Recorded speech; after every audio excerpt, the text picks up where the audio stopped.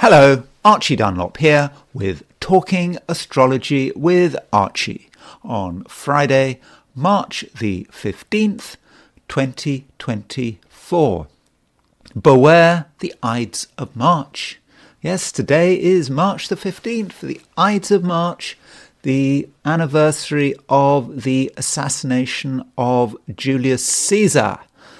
So it would be then a good time to look at assassinations.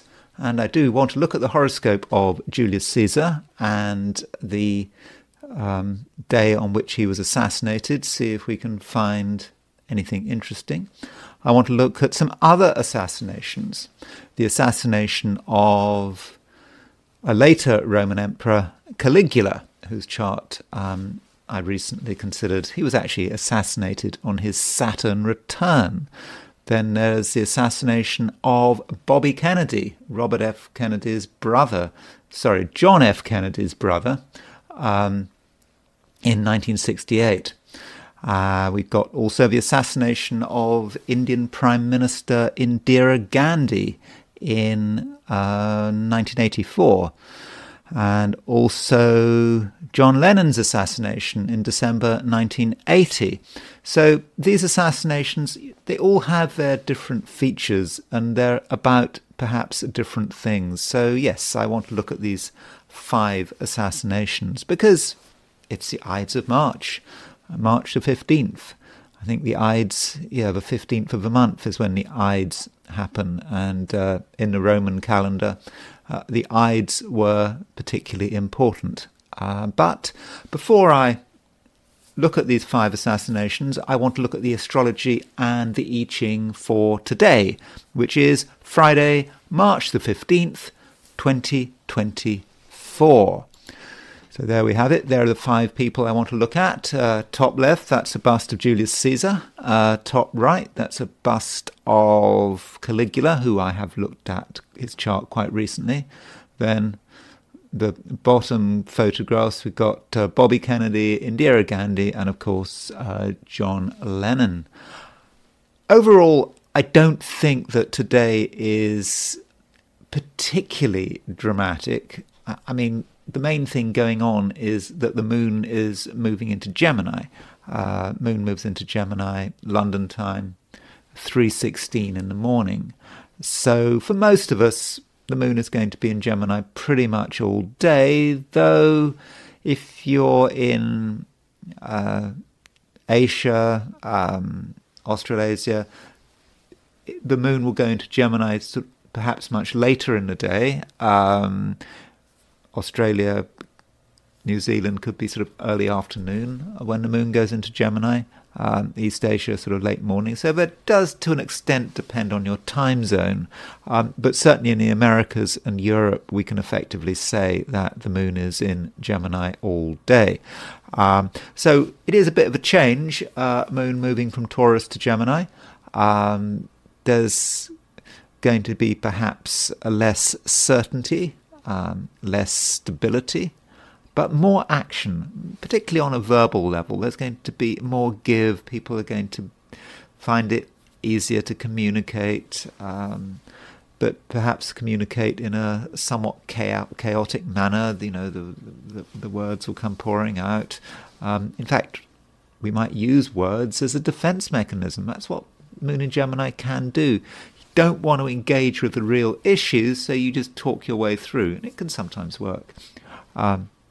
But still, conversation is going to perhaps be important, though we might find that the types of conversation we're involved in are often a bit lightweight. That's the inclination, to go for a sort of lightweight conversation, nothing too serious.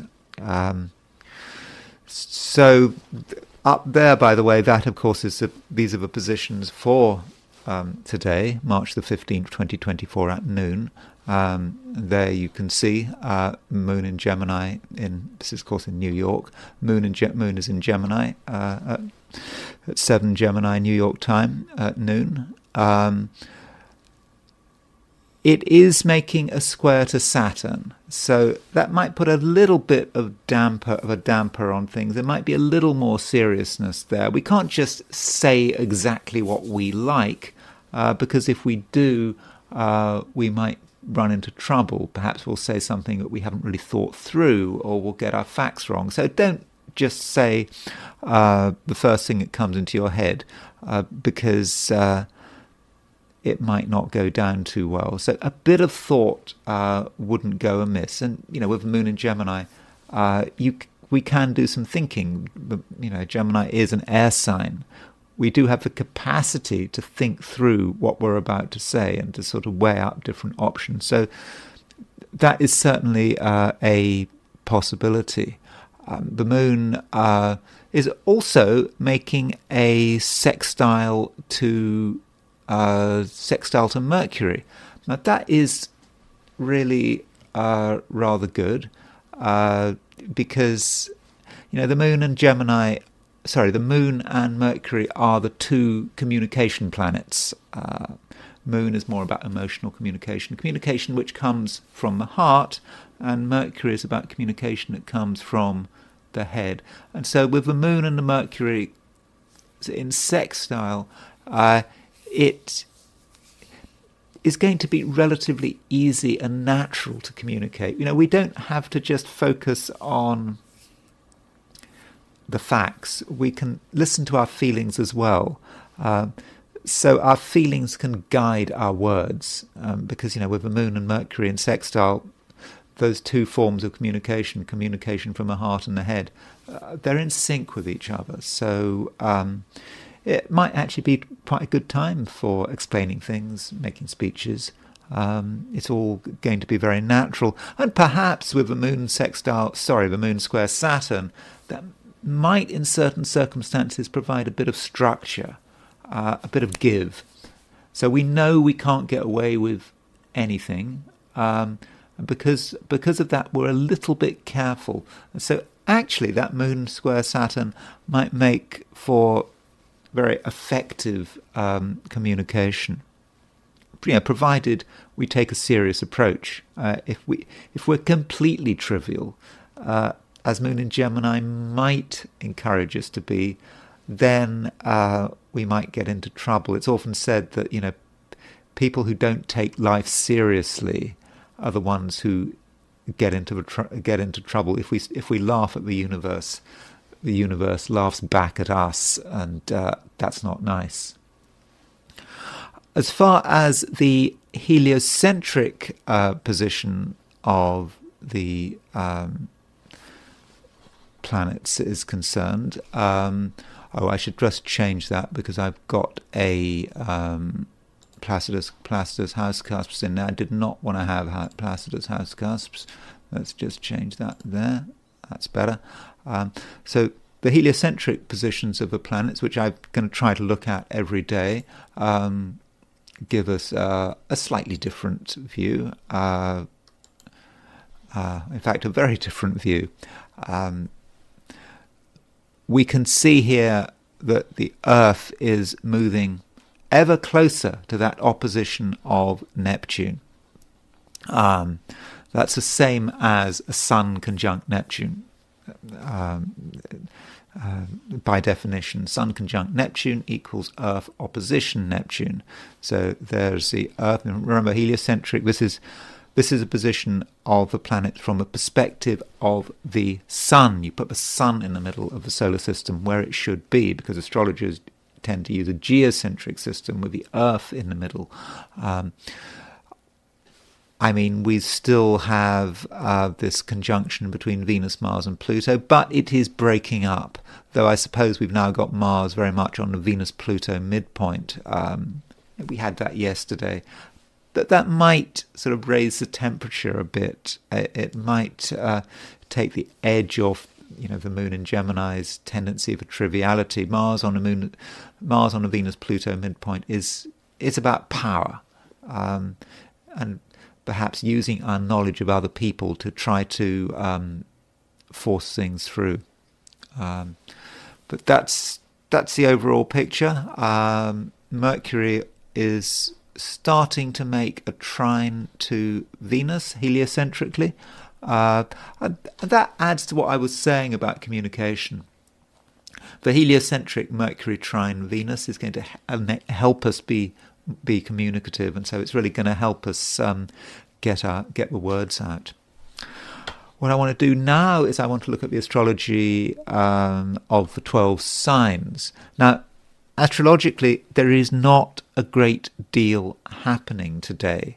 I mean, the moon going into Gemini is the main event. Okay, the moon does make a trine to Pluto, does make the square to Saturn, makes the sextile to Mercury, but I just don't think that today, all things being equal, is particularly dramatic.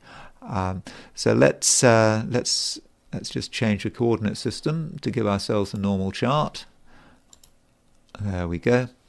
So these are my forecasts for the 12 signs for today, which is Friday, March the 15th, 2024.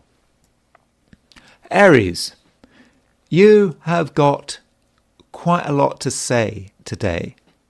I mean, it may not be that the things you say have any great importance, but nonetheless, you still want to communicate. You just have a burning need to communicate. I mean, after all, Mercury, the communication planet, is moving through Aries, your sign. So that does encourage you to communicate. And also, the moon in Gemini is making a sextile to Mercury. So that really does encourage you to say, whatever's on your mind. Be careful a little, because talking too much is a waste of time, and perhaps talking about the wrong things. So do consider what you're talking about. You might be inclined to say the first thing on your mind, but I would encourage you to give it some thought. Try to get an understanding of what kind of impression you're trying to create. You may, for example, feel that something has to be said right now. It's like there's going to be almost a smooth communication between your brain and your mouth and the outside world. It's all one line. It all smoothly runs in that direction. It is easy, very easy, but with the wrong words, you could cause offence, or you could make a fool of yourself. I mean, that is absolutely possible. But what about the right words? What if you say the right things? Well, today, Aries, you're actually in a position where you can bring people together. You can address lots of different people. You can focus on what people have in common rather than what makes them different. Yeah, it's easy to focus on the differences, but what about the similarities?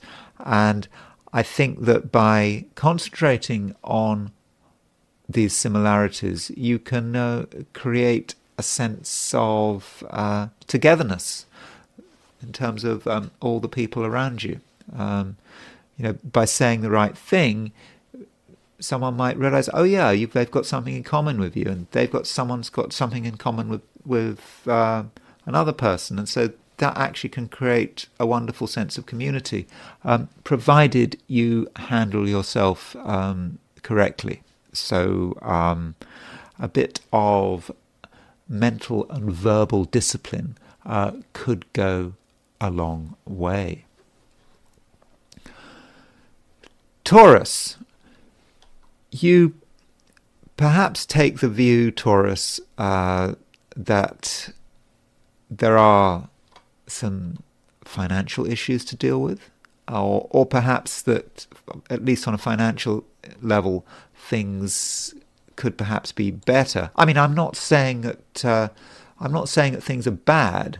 I'm just saying things could be better. And you're maybe aware of how changes in the world, the general flux of things, can have an impact on your financial situation. Particularly with today, when today might feel less stable than it was yesterday. A lot of things going on today. I mean, not necessarily particularly important things, but just lots of little things are going on. And when you're trying to make plans, and perhaps when you're trying to conserve your resources, it just may be hard work keeping up with everything. So you're going to have to consider how you're going to be able to handle this. Well, I think that you have to have a clear sense, Taurus, of your vision, of who you are and what you're trying to achieve. And yes, there may be lots of little things going on, but if you keep in mind this vision, then I think it's going to be okay. You will be able to negotiate a path through, and in terms of money, things should be okay. But still, I have to say that the moon is making a square to Venus.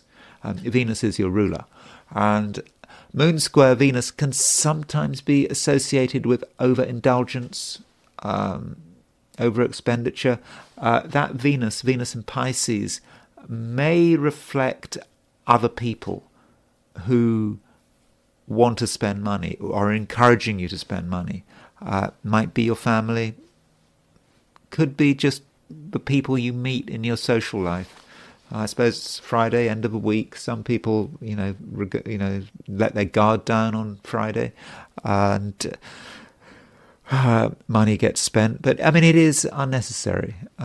So you have to use some discipline there. I said that to Aries as well. But in your case, that discipline may come, may relate to how you deal with people, how you deal with other people's demands. And, whatever the demands, whatever the pressures, you've got to go back to yourself and your vision and what your original plans were for the day. So, yes, have a plan for the day. Perhaps start the day with a plan. And then as you go through the day, as you meet these various pressures, consider, does this pressure fit your plan? And if it doesn't fit your plan, then hold firm. And that's probably the way to get through it. And so believe in yourself, Taurus, and don't allow yourself to be distracted. Gemini. The moon is pretty much in your sign today. Okay, if you're in Australia or New Zealand, the moon is not going to go into Gemini until sort of lunchtime, early afternoon, but still, it gets there in the end. So with the moon being in Gemini, you are going to be feeling relatively confident. You're going to be confident in your own ideas. You're going to take the view that you understand what's going on.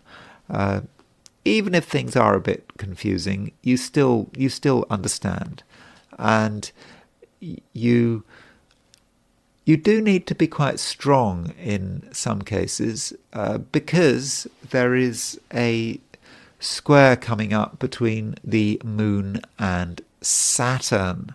So the moon in Gemini is squaring Saturn in Pisces. Now, in astrology, moon square Saturn is often regarded as being a difficult aspect, because Saturn restrains the moon. It can be about the repression of one's feelings. So that can be the problem with Moon square Saturn. But I think this square between the Moon and Saturn may not be such a bad thing. It may actually be quite useful, because, the Moon in Gemini, obviously going through your sign. Saturn is in Pisces. Pisces is a sort of a high-profile sign from a Gemini perspective, often connected with the place of work, with employers, employees, more employers, status.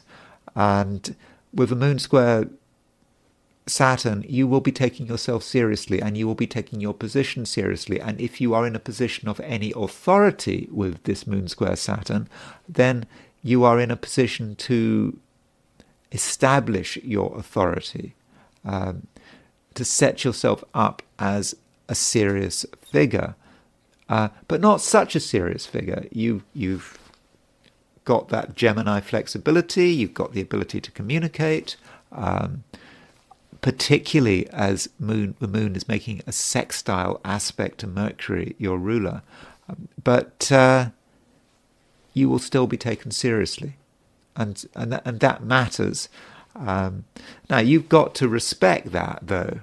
If you're in a position where you can be taken seriously, then you've got to make sure that the way you communicate is serious. You can have moments of levity. You can make jokes. You can, you can show the world that you've got a sense of humour. But Moon square Saturn, within limits.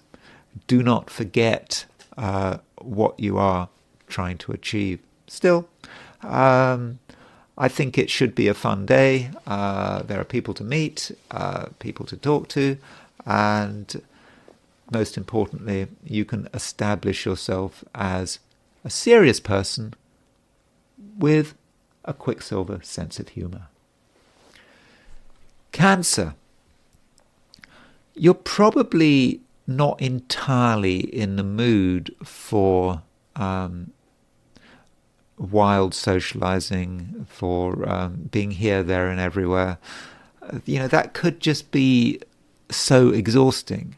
And I would suggest, Cancer, that at the beginning of the day, you consider where you feel most secure and most safe, and that you stick with it. Still, I do think there is going to be quite a lot of communication. I mean, it is a communicative day for everyone, and we mustn't forget that the Moon is your ruler, and the Moon, your ruler, is in Gemini, sextile Mercury. So yes, you've got things to say, but you probably don't want to say too much.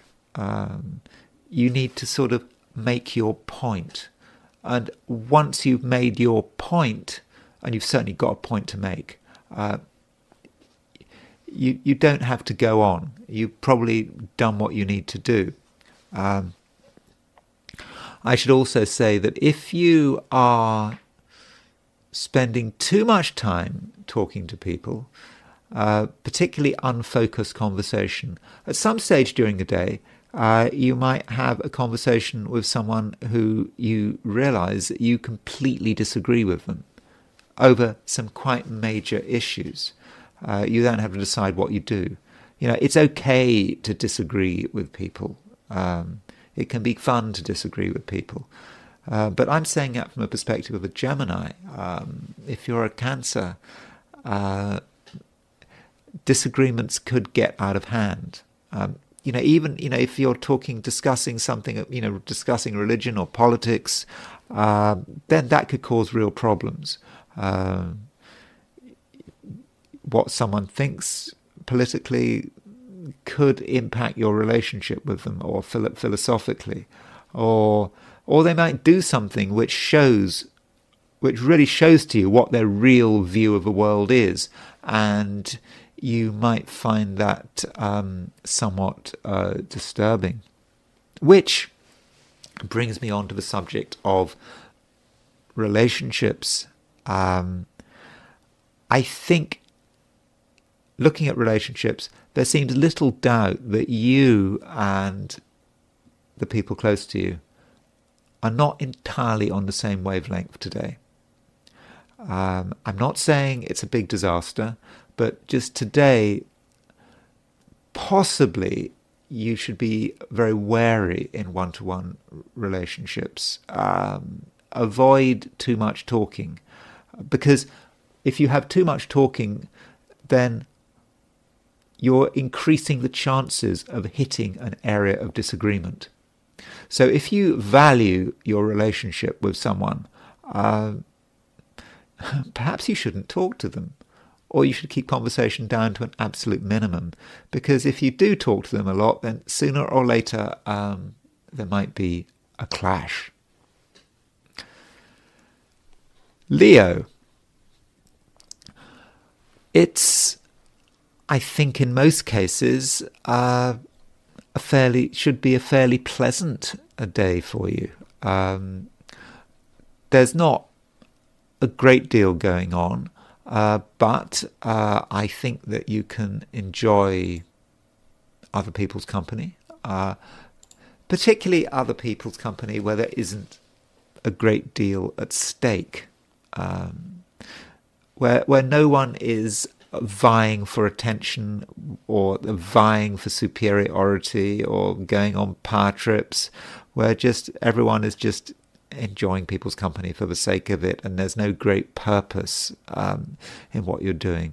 I think that's the best way to handle the day's energies. But I suppose we do have to be aware, though, that the Sun, which is your ruler, Sun rules Leo, is conjunct the Uranus-Pluto midpoint. So if the Sun is conjunct the Uranus-Pluto midpoint, some Leos may have a great desire to create change. You might just be unhappy with the existing order. So going back to what I was saying, that today might be a day for just having sort of gentle conversations with people, people but where there's no big agenda. That's the way it should be. But if you spend too much time with people or out there in society, you might suddenly stop and think, hold on, where is this going? Is this really the way you want it to be? And sort of something from the depths of your unconscious might start to make itself felt, something bubbling to the surface, and you're saying, no, you're not happy with the status quo. And then you might realize that you want to change everything, that you might actually become a disruptive force. You weren't really planning on being a disruptive force, but you could end up being a disruptive force. This means it's very important that you are self-aware. Because if you're not self-aware, you just might find yourself being disruptive for the sake of it, or disruptive and you don't even know what you're doing. But if you consider what is wrong, what don't you like about the world around you, what would you like to change, then you can act in a more rational and effective way. And at the same time, the moon is sextile Mercury. Perhaps this moon sextile Mercury is a means by which you, Leo, can engineer change. Mercury is in Aries, and from a Leo perspective, that means that you do have opinions about the world, about the way things should be run, the way things should not be run, and it may be best that you express these opinions in a controlled kind of way, and so people can understand what's bothering you. And perhaps once people understand what's bothering you, once people understand your view of the world, they will be in a position to provide some useful feedback. And that may allow you to create the changes you want to create, but in a natural, organic way that doesn't cause too much upset. Virgo. Mercury is your ruler, and the moon is making a sextile to Mercury. And I think that is good. You have a lot of power. It's the power of words. It's the power of what you say. You can say things which are backed up with effective force, or at least that's the impression that you will give the outside world. And when I say effective force, I'm not talking about physical violence or anything like that. I'm more talking about the force of your emotions. When you talk, you will give the impression of being a serious player. That you're not just saying things for the sake of it. You're saying things because you really have thought them through, and your words can cause a lot of disruption, and they can make people sit up and think. And if you run into any resistance today, and you might run into some resistance, not everyone likes what you're trying to do. That's especially the case if you are in an environment like a working environment, or you're involved with some organization and you're trying to move things in a particular way. Yeah, there is going to be resistance, and I actually think you're going to be able to deal with this resistance very well. If you do hit resistance, you will be able to fight back. I think mainly with words and arguments. Maybe not just the spoken word, but also the written word.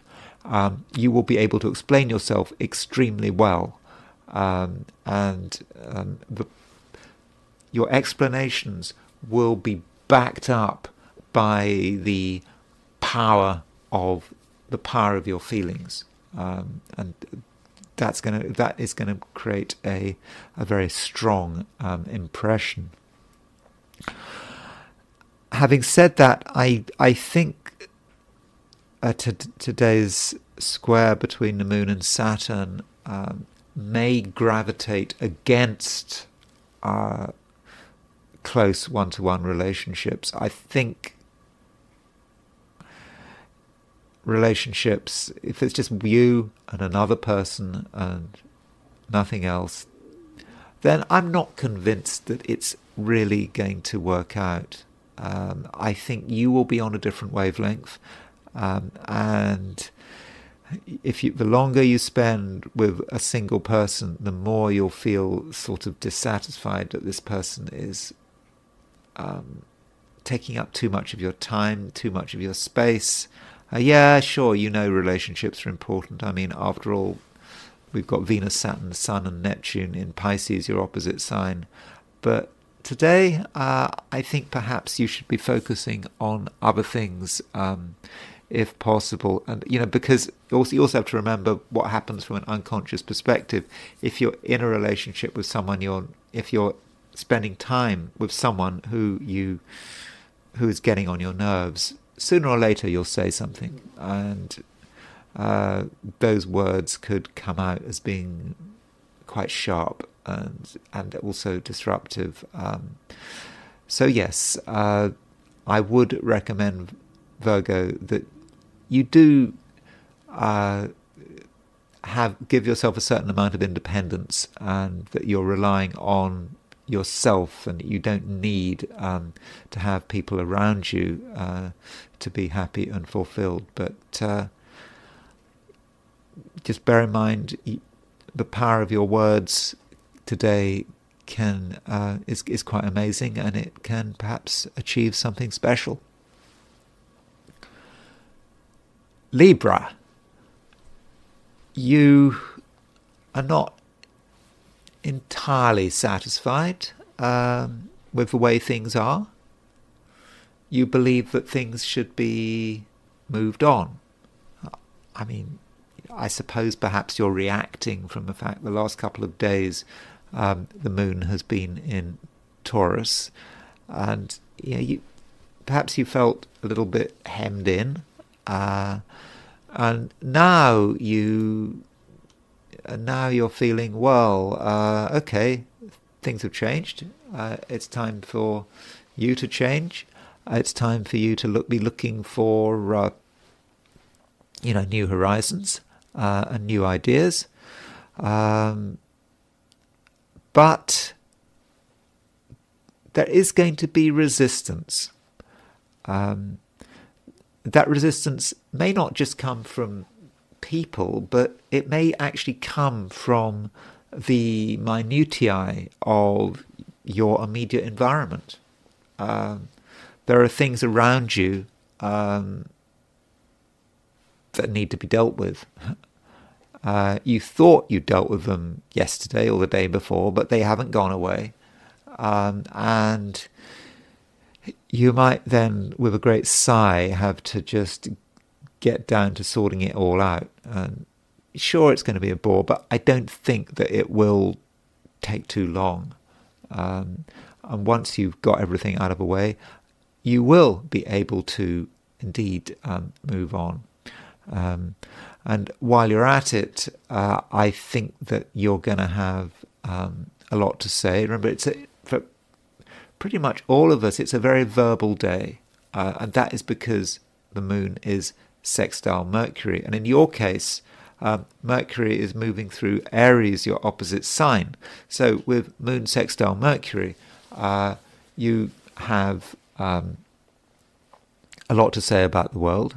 And you'll also find that other people take a similar view. They will have a lot to say. So a lot of communication, and you're just a person to have this kind of communication because you understand. Perhaps because you're an air sign, Gemini, Libra, Aquarius are the three air signs. But because you're an air sign, you realize that it's just words. You can say all sorts of things. You can express all sorts of ideas. It doesn't matter. If you and someone else have a difference of opinions, well, that's just a difference of opinions. So what? It's nothing personal. And I think that view is going to be constructive. And in fact, if you hear something you disagree with, you should be pleased. Because it's giving you an opportunity, it's giving you variety, it's giving you a chance to reconsider your own views.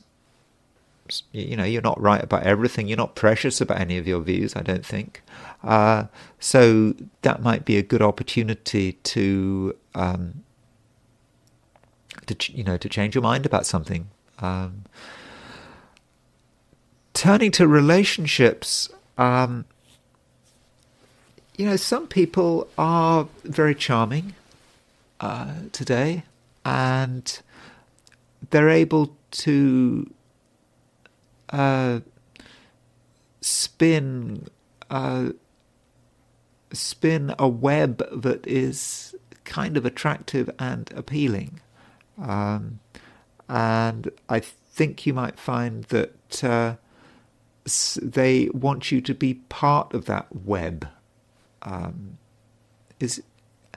Now, I'm not necessarily talking about romance or anything. It's just being part of something. There is pressure for you to be part of something. And I'm not necessarily saying it should be resisted. And being part of something is not just about one-to-one relationships. It can be about being part of society, part of an organization, part of a community. And yes, there may be pressure for you to join something. And even if you've been in a single relationship with one person for a long time, that other person is still going to be consciously or unconsciously providing pressure for you to be part of something, to be more involved with that relationship, at least for today. I'm not saying that's a bad thing. It's just I would suggest that you think it through and ask yourself whether you want to be closer to someone. Is that what you want? Listen to what they're saying. Listen to the body language. That should give you some important clues. Now, I'm talking about joining things. It's not just about one-to-one relationships. I think today, Libra, there is going to be pressure to join things, to sign up for things. In that case, you have to be more careful. You don't want us to sign up to things that sound appealing on the surface, especially if money is involved. There's always people trying to get you to sign up for some new monthly thing. What's a few dollars a month going to cost you? Well, yeah, but if you keep giving people a few dollars here, a few dollars there, well, in the end you come bankrupt, don't you? But don't join things unless you really think it through, unless it is right for you. Scorpio, you're probably not really in the mood for widespread social interaction. You probably take the view that there are better things to do, and that certain people are capable of wasting a great deal of your time, and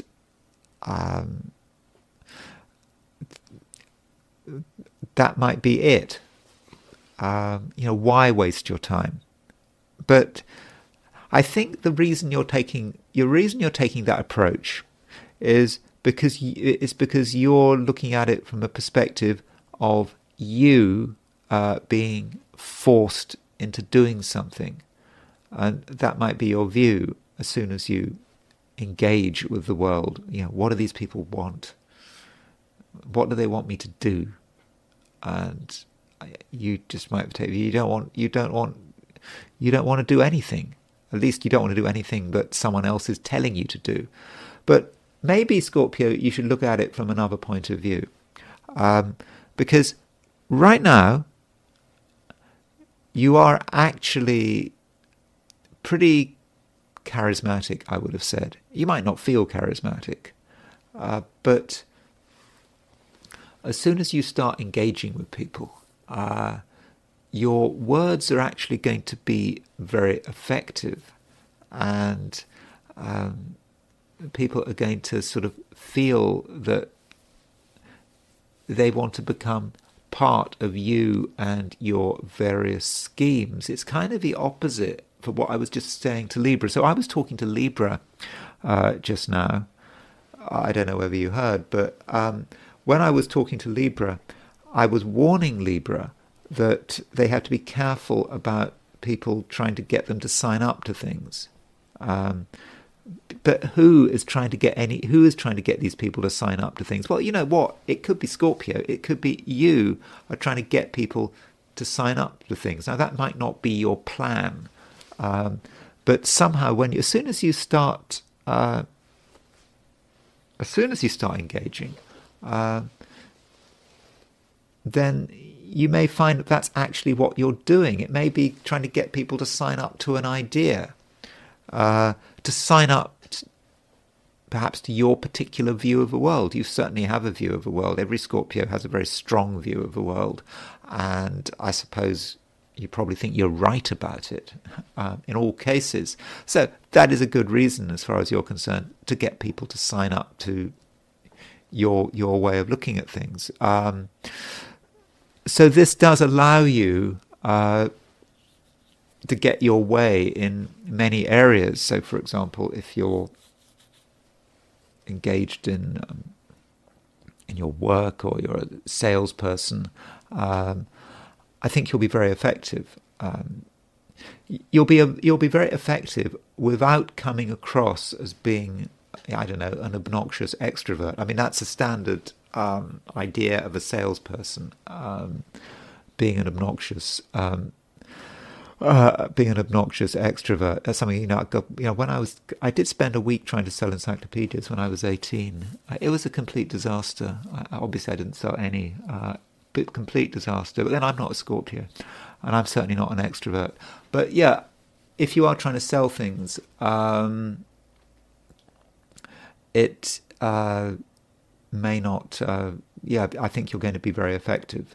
And you may not even think you're being effective, but I think it's because you're going to know which levers to pull. Sagittarius. The moon is now moving into Gemini, which is your opposite sign.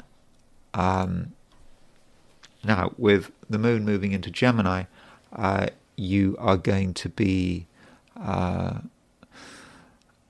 more focused on other people, I think, on the world out there. You're going to realize that certain people do have an impact on you. That's just the way it is. I mean, that's, I suppose, part of the human condition. But today in particular, that is going to be important. But you do have to be careful how you deal with the situation, because the moon is making a square to Saturn. And with this moon square Saturn, I'm thinking that maybe you will have the capacity to scare people away. There are people that want to get in touch with you, and in many cases they don't mean any harm. You do have to be, in touch with people. Right now with the moon in Gemini, you have to know what's going on.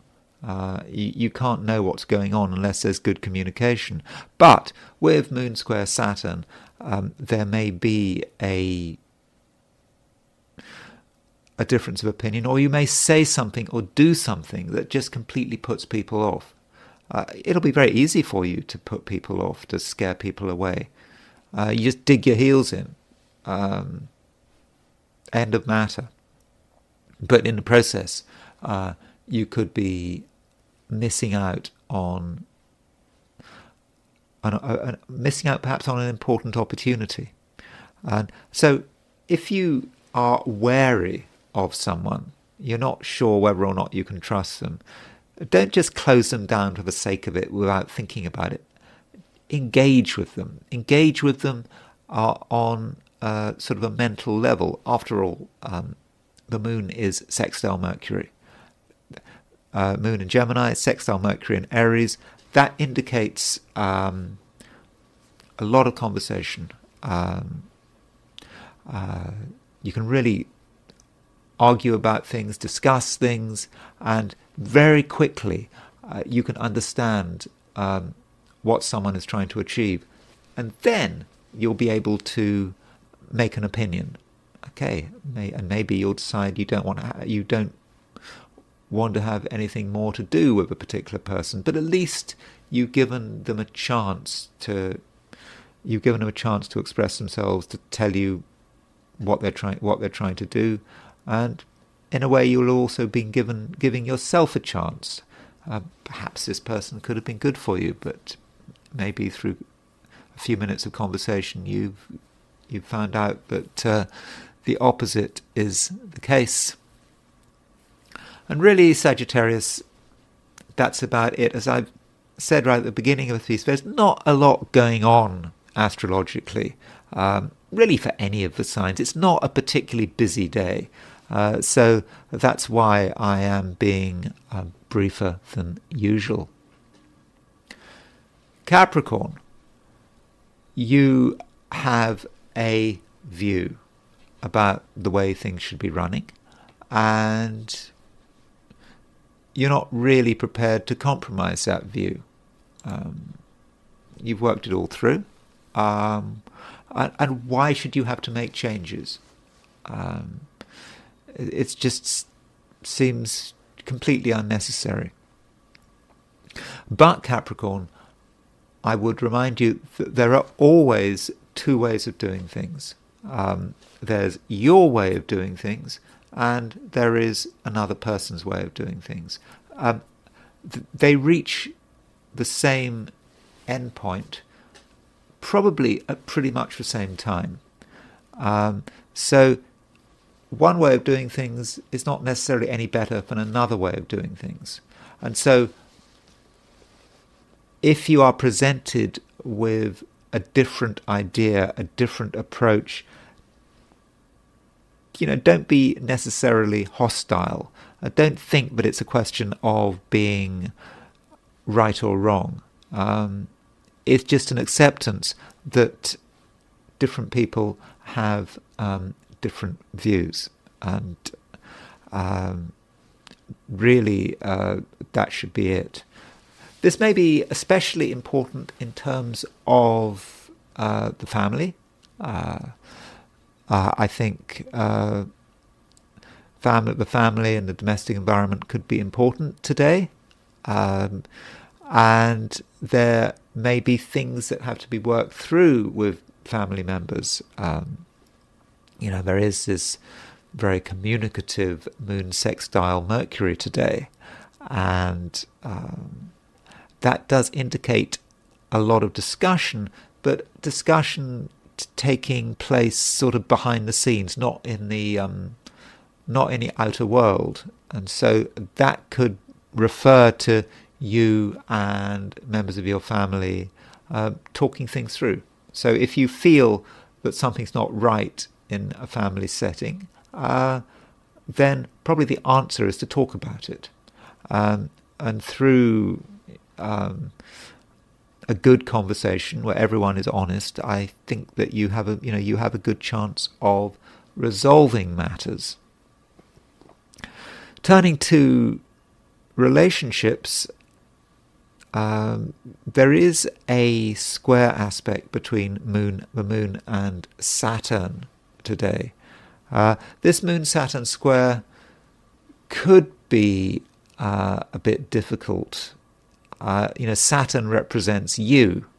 The moon represents the other person. And so with moon square Saturn, you and another person may have a difference of opinion. And as I've already suggested, a difference of opinion about something which is stupid. Something where there shouldn't be a difference of opinion. Perhaps two approaches which may be different but have the same result. So if someone says something that's at odds with what you're thinking, don't just close them down. It may just be a situation where you and the other person just need to just accept your differences. This moon square Saturn is not about a major breakup or anything like that. It's just about a difference of opinion. It's not a major thing, and just through accepting the difference between you and another person, I do think that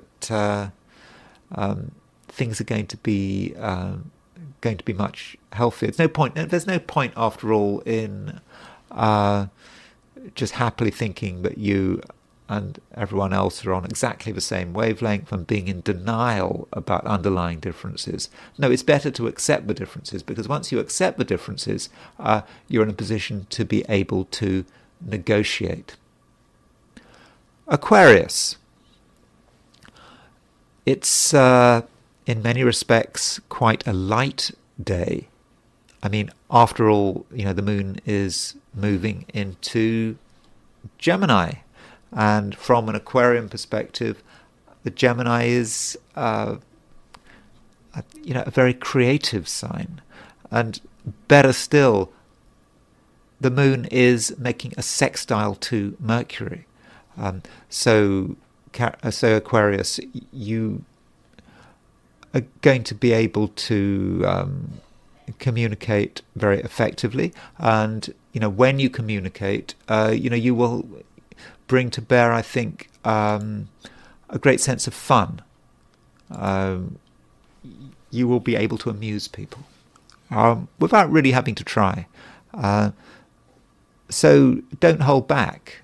If you want to tell a joke, it's okay.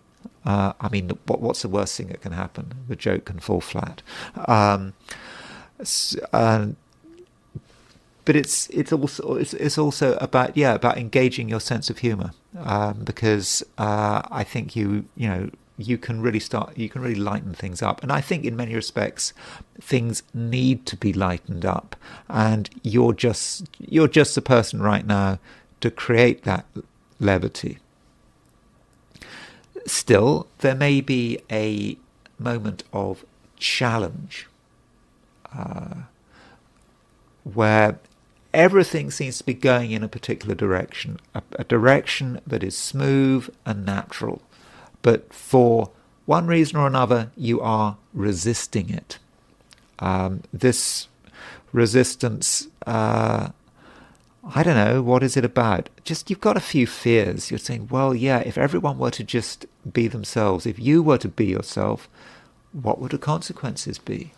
Have you really thought through the consequences? Maybe it would have a financial or a material cost, or someone might get upset. But these concerns, they shouldn't bother you. I mean, after all, you are an independent-minded Aquarius, and I think that you can you can run free. And if there are any issues, any concerns, remember, the moon is sextile Mercury.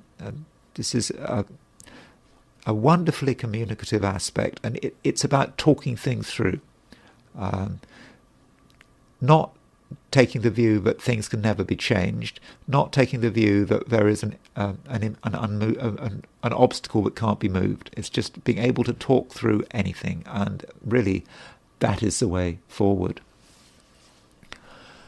Pisces, you possibly take the view that you've done whatever you need to do, and it's now time to just relax a bit. Just forget the pressure. Don't give in to the pressure. Just carve out your little niche and stay in that niche until things have changed. I think that is, in some ways, an acceptable view. But if you spend too long in one place today, especially if you're with other people, then problems might arise. I'm thinking particularly, when I say other people, I'm thinking particularly of your family, your domestic environment, what's going on there. You may actually be the problem yourself. Remember, Saturn is moving through Pisces. So with Saturn moving through Pisces, you can be the one who's weighing everyone down. And so you might think, oh, you stay at home, that's a nice relaxing thing to do. But yeah, if there are people around you at home, maybe members of your family, they might find you to be troublesome, just a difficult person to have around. Okay, I know that's probably not what you want to hear, but what I'm really saying is that you do need to keep moving. If you stay in one place for too long, that place you're staying in might actually become intolerable, not just for you, but for other people. So just consider the impact you might be having, and at the same time be ready to listen. Very important to listen today. There are people around you who have got important things to say. Not just important because of the content, but because of the general need to communicate. Communication is important today, and some of the people around, some people important to you need to communicate, and you need to allow them to communicate. At the very least, you'll be helping them to release tension. But maybe by listening to what someone else has to say, you may be in a position to benefit. That's it. Those are my forecasts for the 12 signs. I was brief. A reason I was brief is simply because there's not much going on today. I mean, really, Moon's moving in through Gemini. Moon's just moving into Gemini. It's making a sextile to Mercury, and really, that's pretty much all there is to say. And so maybe the I Ching will give a different view. So I asked the question, what is Friday going to be like for those watching the I Ching segment of this video? And the first hexagram I got was hexagram 17, which is following. This is a principle of following something, obviously. It may actually be about pursuing something. Greg Winkup, in his translation, he refers to this hexagram as the hunt. It means that we're looking for something, game in the field, and perhaps we are working on the behalf of someone else looking for game in the field. But still, there is this sense of following. And then there's a question is, how successful are we going to be? And I think in the first instance,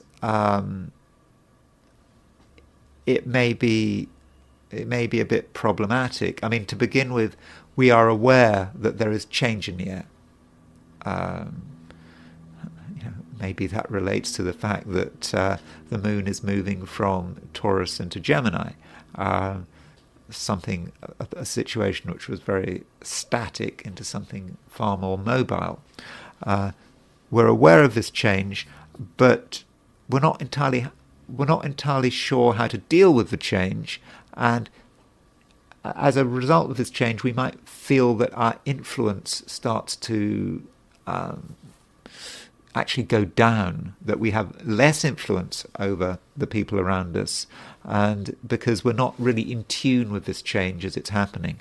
And this raises the question of what do we do about it? And it's just important that we choose our friends carefully. We cannot be friends with everyone. We can't follow everyone. Likewise, if we're in a position of leadership, we are attracting followers, but we can't be followed by everyone. There are some people who are future-orientated, who represent where we should be going. And there are other people who represent the past, people who are going to drag us down. And we have to make the distinction between the two. And so it's going to be very important to choose our friends carefully. But once we've done all that, once we've accepted the changing situation, once we've chosen the right friends, we've made the right contacts, then we're going to be in a position to be successful, to get the support we feel we deserve, and I think we'll end up following the right thing, and that leads us to the second hexagram, which leads us to hexagram 17. Hexagram 64, which I have given it the wrong label. Let me just change the label. It's I called it hexagram 17. It's actually hexagram 64. There we are. Sorry about that. Yeah, that leads to hexagram 64, which is before completion. So in the previous hexagram 17, we were essentially making a change to our own situation as a result of a wider situation which was sort of in flux. And having done that, we're trying to make the big step forward. And before completion gives us the idea of us trying to get to the other side of a river. We're in the middle of a river, struggling to get to the far bank, but we haven't reached it yet. And so the question is, are our preparations adequate? And in order to completely see things through, we're going to have to be really careful, because there's plenty of scope for making mistakes. And if we make mistakes, we're probably not going to be forgiven. So we've got to get it right. And even when we're really close to the bank, we mustn't assume that we've got there. We haven't got there until we're there. So don't lower your guard just before you get to your destination. You have to make sure you actually get to your destination, because one mistake just before your destination could mean you never get there. But I'm confident that you will be diligent and that you will be able to see it through. Okay, that's the I Ching. And now I want to turn to the astrology and the Ides of March. Well, the Ides of March, today is March the 15th, the anniversary of the assassination of Julius Caesar. And we don't know for sure when he's born. There are controversies about the calendar. I mean, if you look on Wikipedia, I think you say he's born on July the 12th, 100 BC. But the calendar being used then was changed, so one can't just look for July the 12th, 100 BC. You have to make some adjustments. Obviously, I didn't make the adjustments. I went to astro.com. But even astro.com suggests two different charts. But I have I've gone for this chart, which is June the I know it says June the 27th. I think it's June the 29th. So this is Julius Caesar's horoscope for noon. Perhaps it may be his horoscope. I can't guarantee that it's his horoscope. I suppose main theme here. I mean, he's got, according to this, he's got a Mercury-Saturn opposition.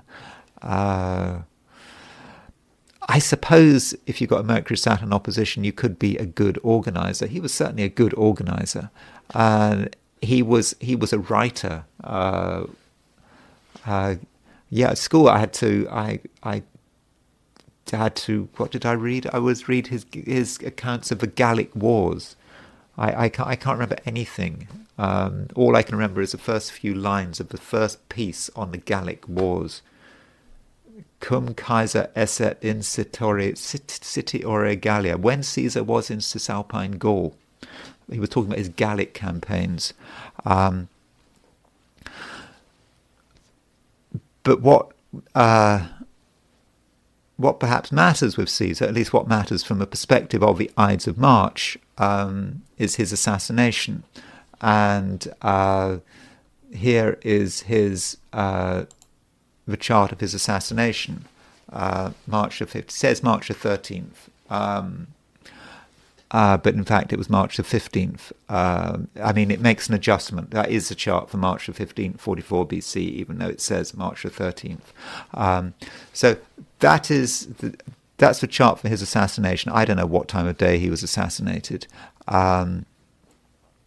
I kind of have this lack of a feeling for these ancient charts. They just feel weird, these charts.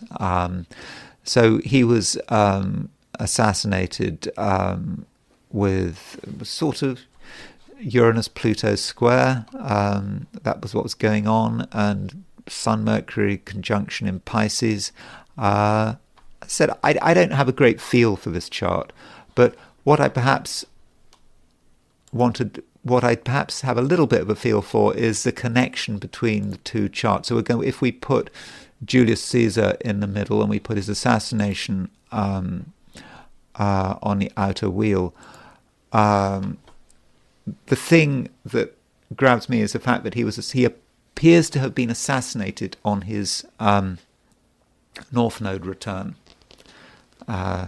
So the nodes, the nodes the North nodes have a cycle. They have quite a long cycle, and so when the nodes return to where they were when he was born, that's when he was assassinated.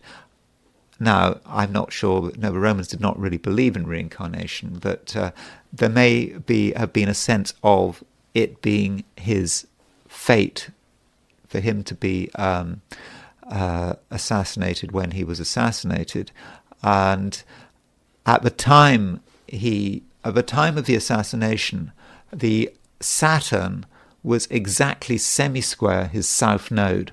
Sorry, let's start again. Saturn was exactly semi-square the south node. That was in the sky. So the south nodes, you could say that the south nodes are connected with associations. If you take the German perspective, the south node is your associations. Saturn, semi-square, your south node is difficult associations. These associations not working out as you would expected, being limited by your associations, or perhaps being killed by your associations. And so him having Saturn semi-square his nodal axis perhaps meant he was betrayed by people he trusted, like Brutus. So that's really all I'm going to say about his chart. In a way, his assassination, of the 5 assassinations I'm going to look at, I actually find that the least interesting. And maybe that's because there's a certain doubt about when he was assassinated, when he was born. Sorry, I think the assassination day is clear, but his own birth date is not absolutely clear because there are alternative charts. Sometime later, in 41 AD, what 80? That would have been what 80? Over 80 years later, Caligula was assassinated. He was assassinated by the Praetorian Guard. So here's Caligula's horoscope. Whenever I think of Caligula, I think of Malcolm McDowell in that film Caligula, that 70s film. Right at the end, covered in blood, being assassinated by the Praetorian Guard. And he's a Virgo. That's a reminder that when Virgos go crazy, Virgos can be completely crazy. You can imagine all the weird, mad details that that Caligula must have been thinking about during his reign. He was assassinated on. Here's a chart of his assassination. He was assassinated. I've got his assassination somewhere. He was assassinated on. Let's get his chart up. It seems to have disappeared.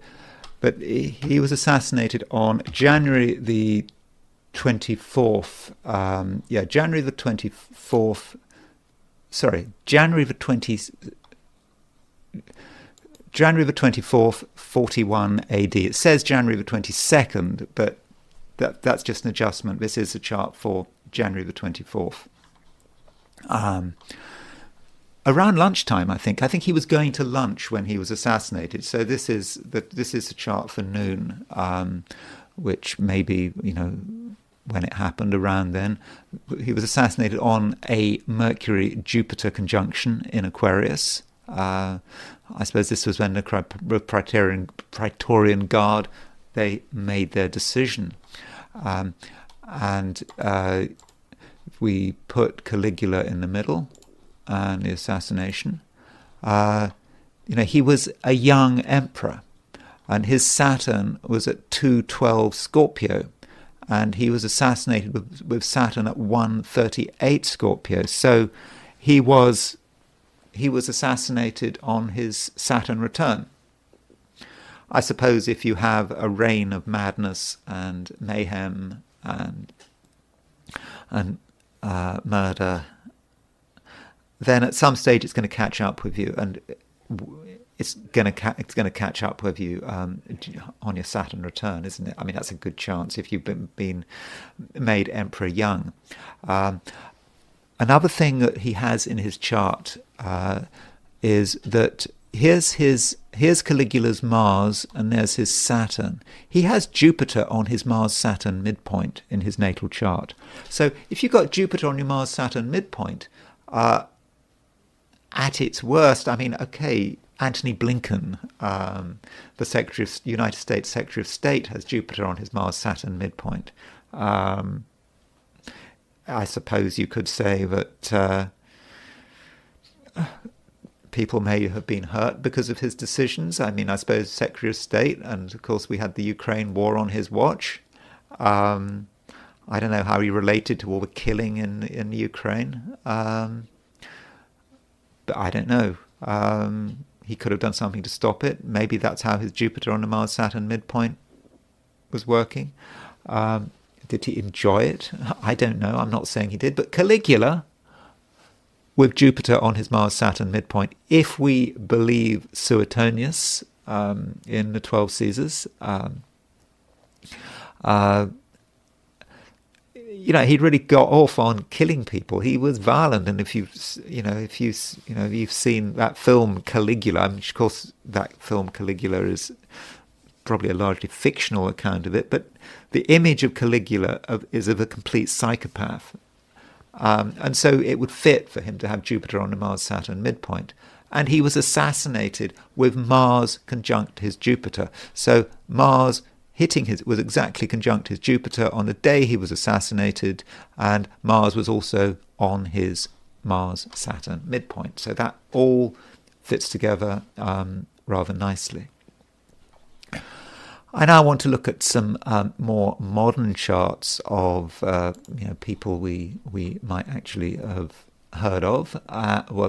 We have heard of Julius Caesar and Caligula. I hope we have. But people we've got photographs of, that we have the times of their assassinations. And one person that I find really important in terms of his assassination chart is of what's going on when he was assassinated was Bobby Kennedy. I'm not going to look at the assassination of JFK because, the assassination of JFK has been done to death. Sorry about the pun. Was that intended? I don't know. But Robert Kennedy, Bobby Kennedy, he was born November the 20th, 1925. Before considering the assassination chart, can we see his assassination in his own chart? Well, we can see the risk, can't we? He has got Mars in Scorpio on the 7th house cast. If you've got Mars in Scorpio in the 7th and you're a politician, you do have to be careful. Mars in Scorpio represents enemies, and Mars is strong in Scorpio. Mars is in its own sign. So the horoscope contains a risk of assassination. That needs to be made clear. But the question is, when is that risk going to be at a maximum? Well, what I try to do is I do set up solar returns, and there is an argument about what solar return you should use. Should you use the solar return for where you're born, when you have it, because the solar return is when the sun returns to where it was when you were born every year?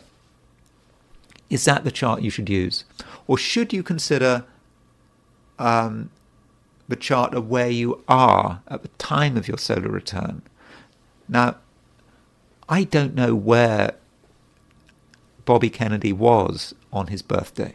His birthday would have caught the birthday before he was assassinated, which would have been around November the 20th, 1967, because he was assassinated on June the 5th, 1968. So, where was he? I don't know. But what I have done is I've set up a solar return for his place of birth, which is Brooklyn, Massachusetts. And this is his solar return for his assassination, for the year in which he was assassinated. You can see Mars is in Capricorn, conjunct the 7th house. It doesn't matter whether or not that Mars in Capricorn aspects his natal chart. The point is we have a repeated signature. In his natal chart, he had Mars in Scorpio in its own sign exactly on his 7th house cusp. In his solar return for 1967, i.e. covering November the 20th, 1967 through to November the 20th, 1968, he has Mars in Capricorn in its exaltation conjunct his 7th house cusp.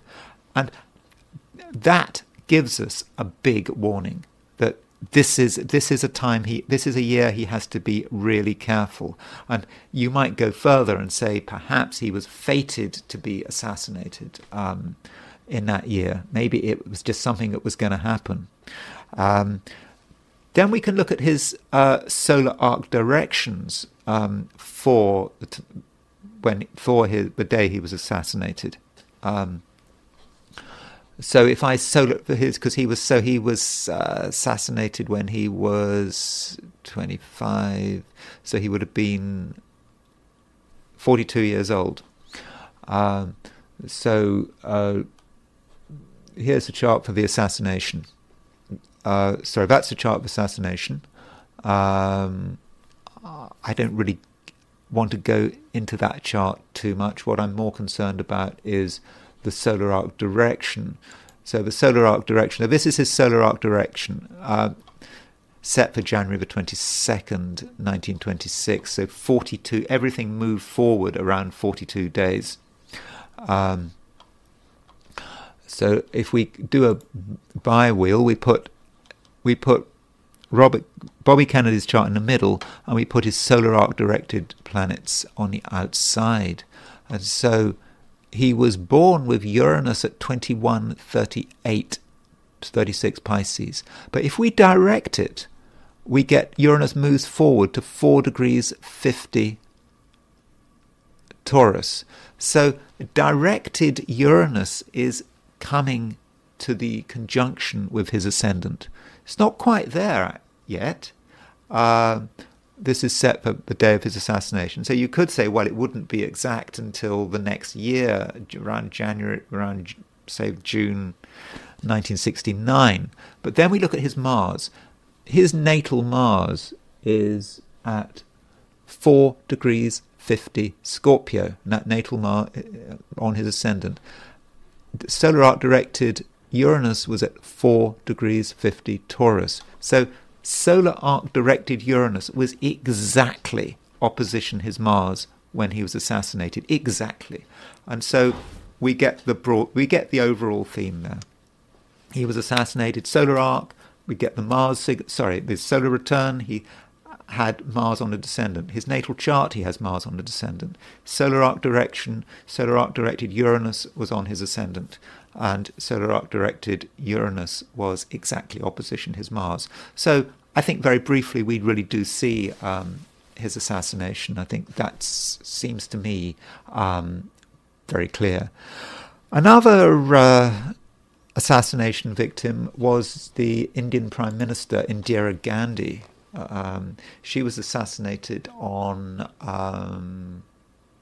October the October the 31st, 1984. I remember what I was doing on October the 1st, 1984. On October the 31st, 1984, I was in Kathmandu, and the next day we flew to Patna, from Kathmandu to Patna.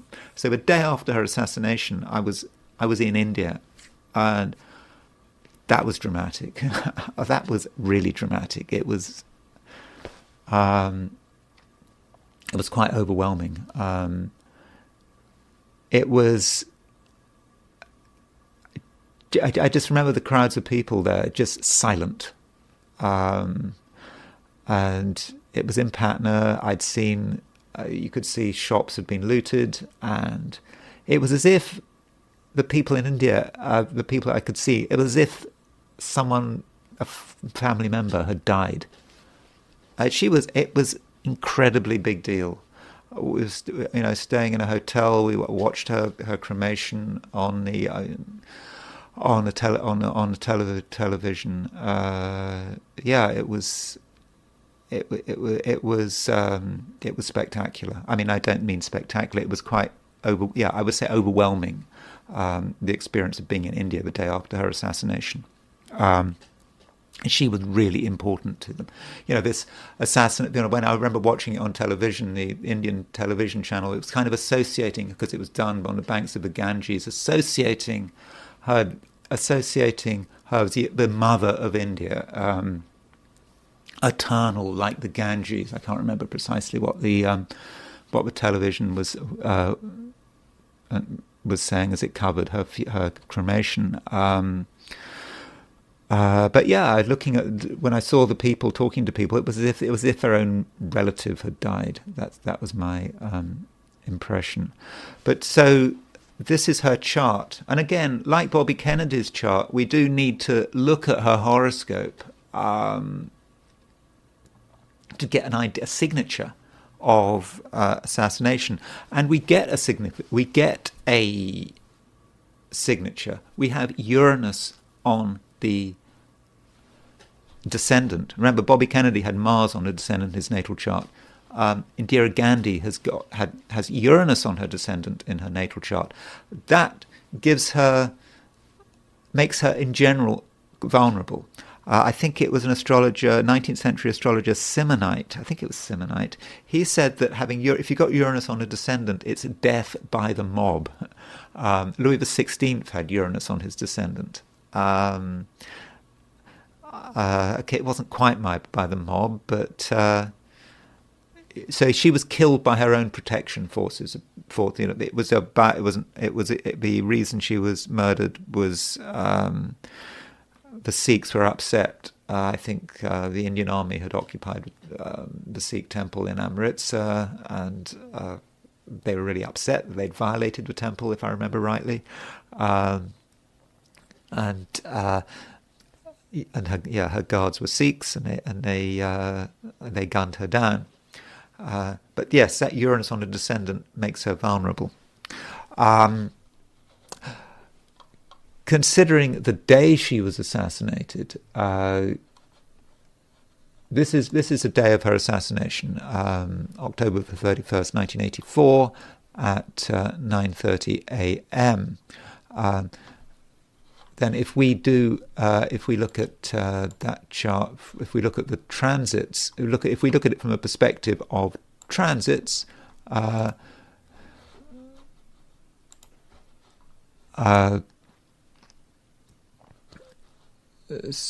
So that's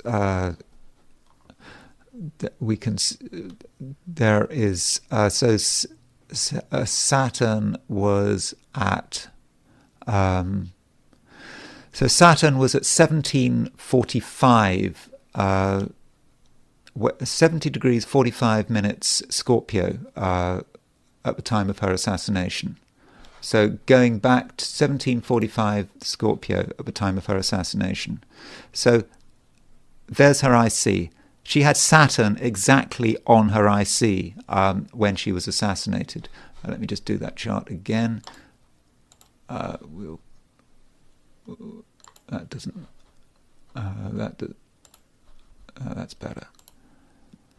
So there's her IC, 1745. So she had Saturn to the minute.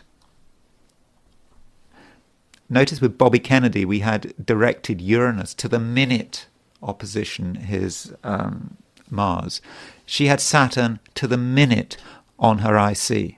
Now, that doesn't necessarily mean that she's going to be assassinated. Saturn on the IC can mean different things.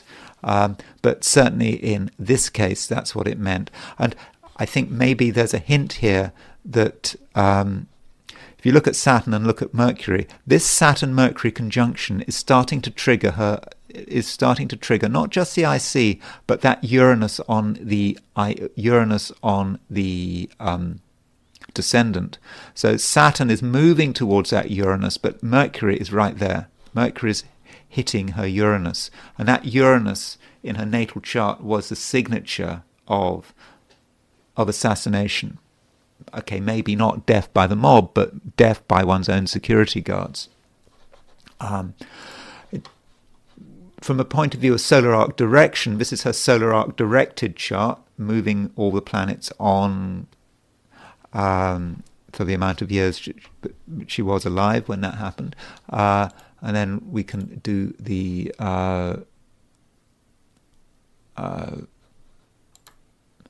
so here her solar arc directed Mars was at 1710 Scorpio. So she had her solar arc directed Mars was also on the IC, and of course Mars is the planet of violence. So I think there are a couple of points there about Indira Gandhi's assassination, which I think are quite important when we consider what makes people vulnerable. A final chart I want to look at is John Lennon.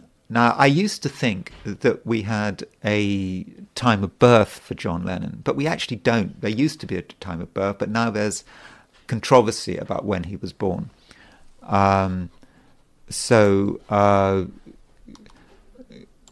If we go to John Lennon's chart, this is his noon chart, October the 9th, 1940. And all I want to say about John Lennon's chart is, I don't want to go into great detail here, but John Lennon was born on a Jupiter-Saturn conjunction. John Lennon was incredibly sensitive to the Jupiter-Saturn conjunction. Jupiter-Saturn conjunctions happen every 20 years. He was born on a Jupiter-Saturn conjunction. 20 years later, there was a Jupiter-Saturn conjunction, 1961, was when he really, really became big, obviously with the Beatles. Jupiter-Saturn conjunction. Then he was murdered on December the 8th, 1980. And he was murdered on a Jupiter-Saturn conjunction. Now, I understand a lot of people are born on Jupiter-Saturn conjunctions and they survive. They don't get killed on conjunction. But I think that maybe John Lennon was so iconic, so much a part of the era in which he was living, that with that second Jupiter-Saturn conjunction, that was it. He'd done his bit. Remember the Beatles, when did they split up? Around 1970? They split up around the time of the Jupiter-Saturn opposition. So again, he was very sensitive to the Jupiter-Saturn opposition. So for 10 years, it was his solo career and having life beyond the Beatles. But when he hit 1980, that second Jupiter-Saturn conjunction, it seems that the universe decided it wanted him to move on. And so in his case, I don't really want to look at I'm not going to look at the other stuff and going on in his chart when he was assassinated. I think it was all about the Jupiter-Saturn conjunction. Anyway, those are 5 assassinations. Sorry, I was rather brief today, but wasn't really much going on astrologically today, so I was a bit brief with my readings for the 12 signs. So I hope you found that of some use. I hope you weren't bothered by my subject matter. I think assassinations are something that astrologers do need to consider. If you enjoyed this video, I would be grateful if you were to indicate the fact that you liked it. If you're not subscribed, I would of course be grateful if you were to subscribe. And if you want to buy me a coffee, there is a link in the description. Thanks again for listening, and I will talk to you again tomorrow.